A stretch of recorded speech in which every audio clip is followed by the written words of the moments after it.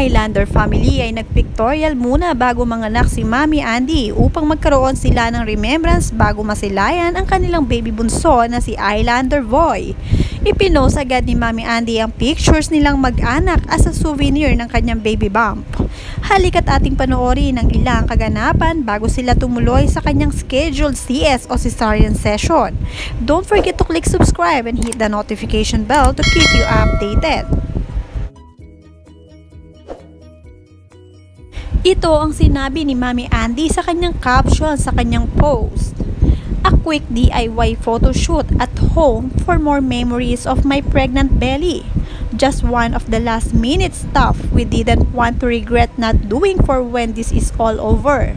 Haha, we haven't prepared as much as the last one. Definitely more chilled this time around. But this experience is just an exciting and special for us at the last. Our little island boy is yet another symbol of our love, and we feel more than blessed to have this precious little one to raise and nurture together and grow with too.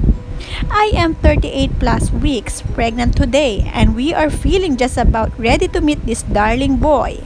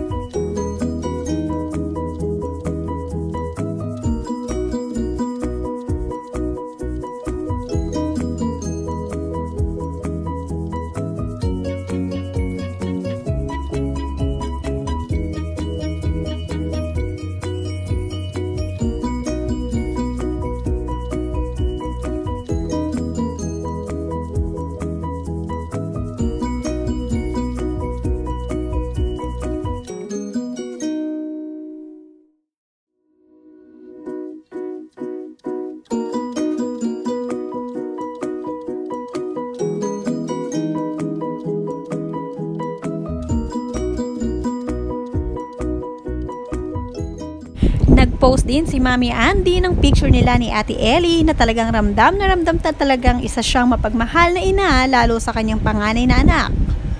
Ang sabi niya, I am grateful every day for you, my dear Ellie. Thank you for making me a mom. You have been such a wonderful firstborn and an amazing big sister at that.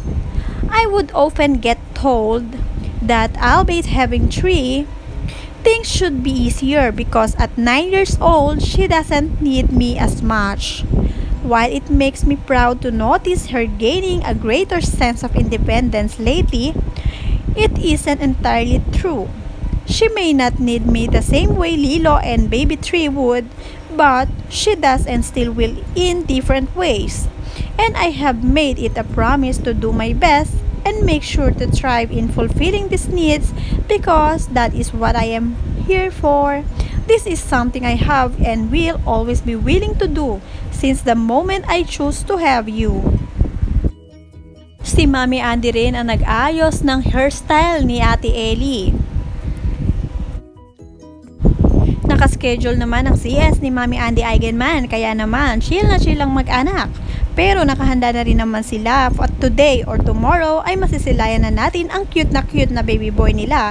Kaya stay tuned!